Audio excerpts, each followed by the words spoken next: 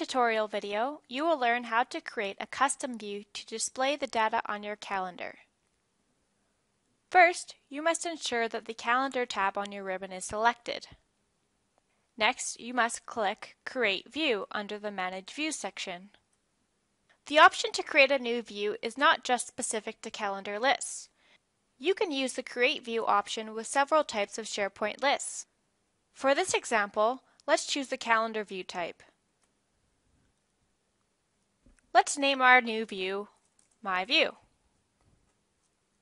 In the view settings, you have the option of changing the default scope of the calendar to either day, week, or month.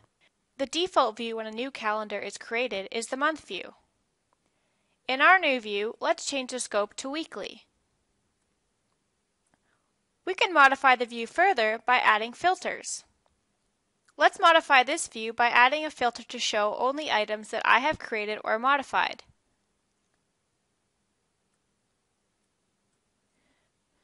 Use square brackets to define the parameters of your filter.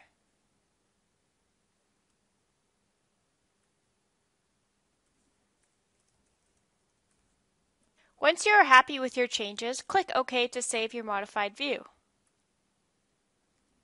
Our new view has been successfully created. You will see that this calendar is now in a weekly view and has only items that I have personally created or modified. To switch between different views, ensure that you're on the Calendar tab. Under Current View, there's a drop-down menu. You can see that we're currently in My View. To change back to the default, simply click Calendar. You may also modify your view after it has been created. Ensure your view is selected from the drop-down menu and select Modify View. In the View options, you can choose a URL for your new view. Remember that you can bookmark this URL for easy access in the future. You will also notice that there is the option to delete our view. Thank you for watching this tutorial video.